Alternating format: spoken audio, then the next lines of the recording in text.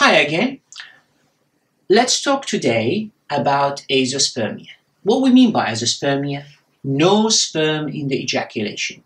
So if an infertile couple comes in to see me, we do seminal fluid analysis, that's to say analysis of the ejaculate, and we find no sperm whatsoever. That's what we call azoospermia.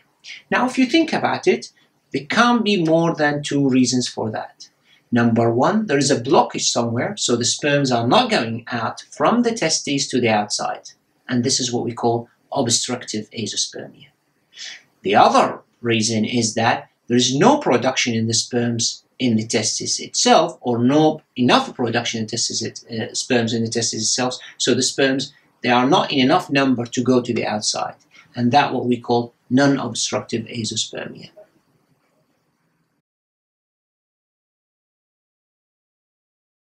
So if we talk about obstructive azoospermia, there is a blockage somewhere. It could be as simple as somebody had a vasectomy, and therefore there's a blockage. Or it could be an inflammation or infection somewhere down the tubes, like what happens with the chlamydia or sexually transmitted infections. That blocks the tube, and the sperms won't be going to the outside. Or there are blockages related to previous surgery, inflammation, infection of some sort.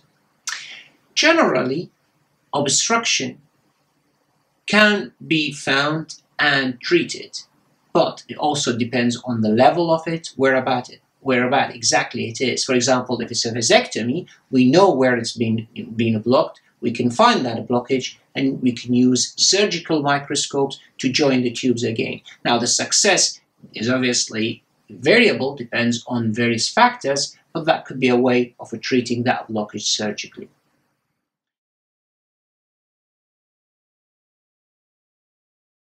On the other hand, non-obstructive azoospermia, there is a problem in the production of sperms, and there could be many factors for that. It could be the way the genes or the genetic makeup of that person.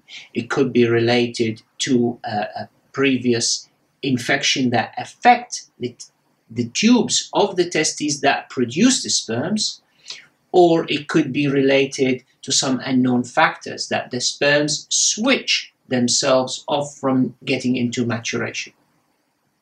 And that's what we call testicular failure or testicular dysfunction.